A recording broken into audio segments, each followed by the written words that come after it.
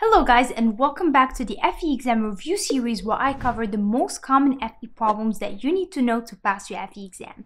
In today's video, we'll be covering another static section problem, specifically under part F, moment of inertia. So let's dive in. Oh yeah, everybody now.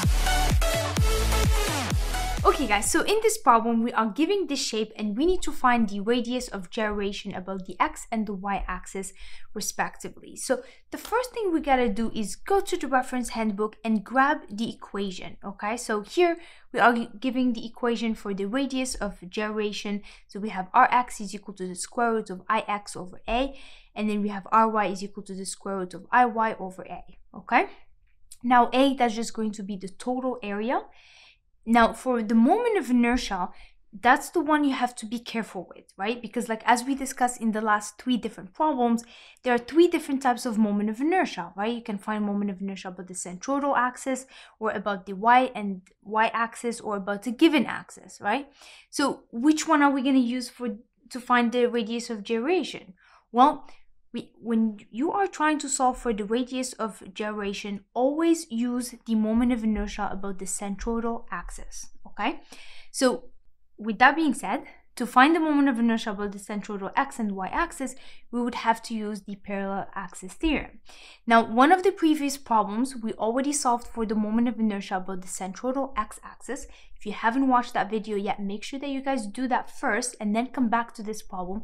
Then find the moment of inertia about the centroidal y-axis, and then from there you can easily find the radius of gyration about the y and the x-axis. So with that information, why don't you guys give this problem a try? Go ahead and pause the video, and I will see you in a little bit.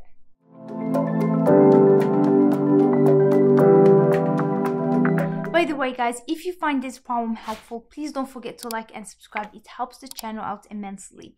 Also, we do have this cheat sheet that covers the most important concepts that you need to know for your FE exam, and it also covers some of the concepts that we will cover in today's video. So make sure that you download it if you haven't yet.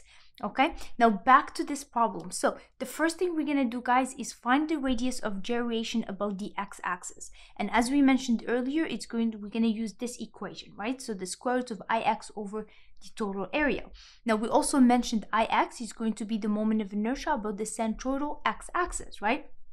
Now, if you guys remember from one of our previous problems, we actually did already solve for the moment of inertia about the centroidal x-axis, right? So it's right here. So if you guys remember, we first found the centroid about the y, and then after that, we calculated for the moment of inertia about the centroidal x-axis. And so what we're going to do now is just grab this answer, right? So again, if you haven't watched this problem, make sure that you guys do. So what we're going to do here is just write down the Ix, which is 1.7 times 10 to the power of 8, okay?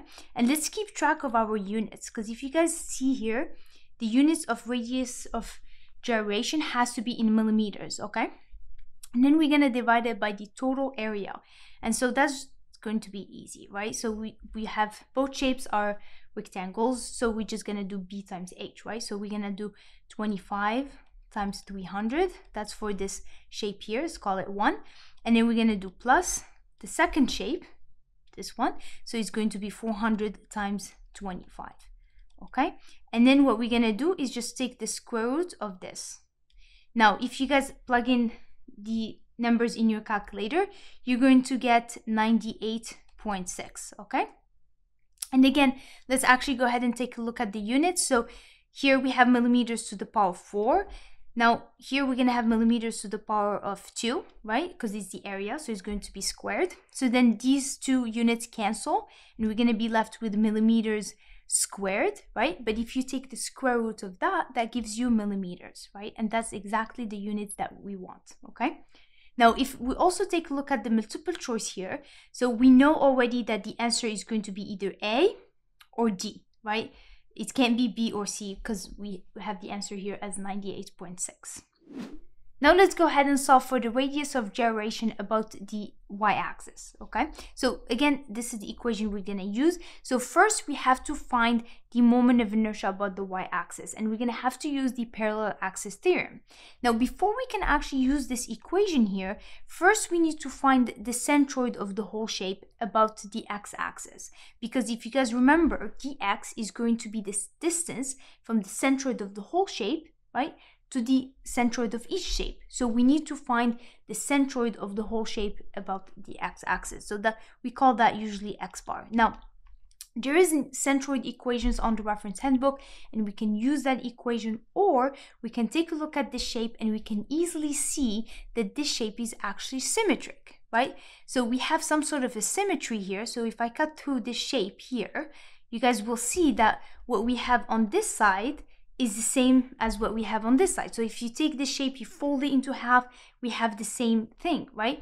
So therefore we have symmetry, and so the centroid above the x-axis is just going to be half of 400, which is going to be 200 millimeters. Now that we solved for the centroid above the x-axis, let's go ahead and apply the parallel axis theorem equation so that we can solve for Iy.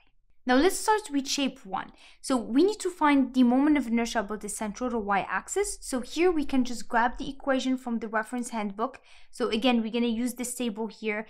And since we have a rectangle, so Iyc is just b cubed h over 12. Okay, so that's the equation we're going to use.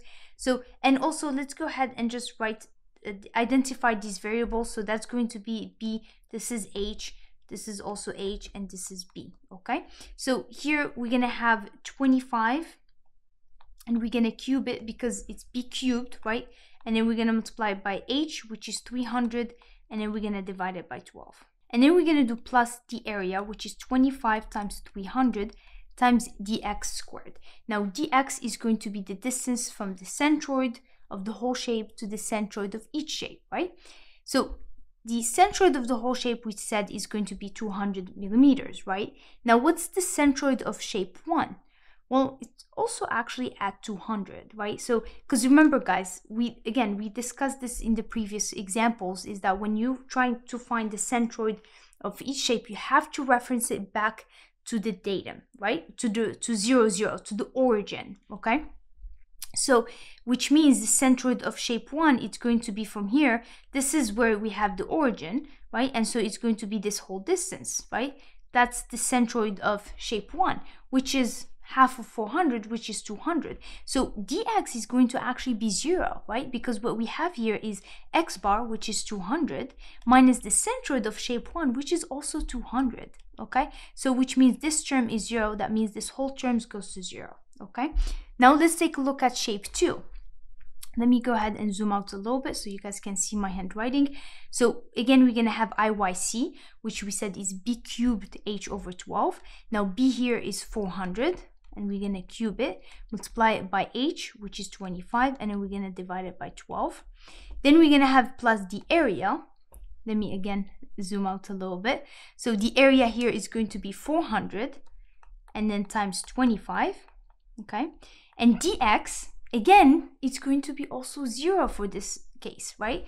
Because shape 2 is also at 200, right? So then we're going to have 200 minus 200, so that's going to be 0, so this whole term goes to 0, okay?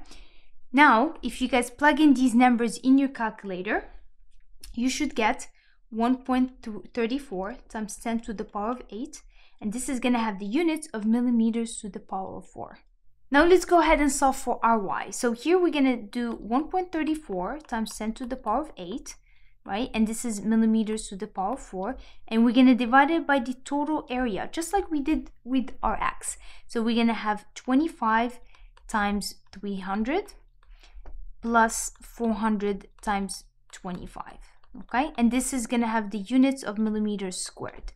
And then we're going to take the square root of this whole thing, okay? Again, the units are going to cancel, and then the square root of millimeters squared is going to give us millimeters. And if you guys plug in all these numbers in your calculator, you're going to get 87.5. Okay, so if we take a look at the multiple choice, the answer is going to be D.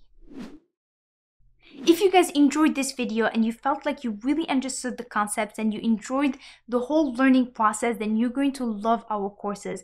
I cover everything that you need to know for the FE exam. I walk you through step-by-step solution to all the problems and concepts, and you really gonna feel so ready to pass your FE exam. So make sure to check it out. And before you go, make sure to also check out this playlist here that covers over 100 FE problems, which will help you with your FE preparation. Now, thank you guys for watching. I hope you have a great week, and I will see you on the next video. À la prochaine. bottom now.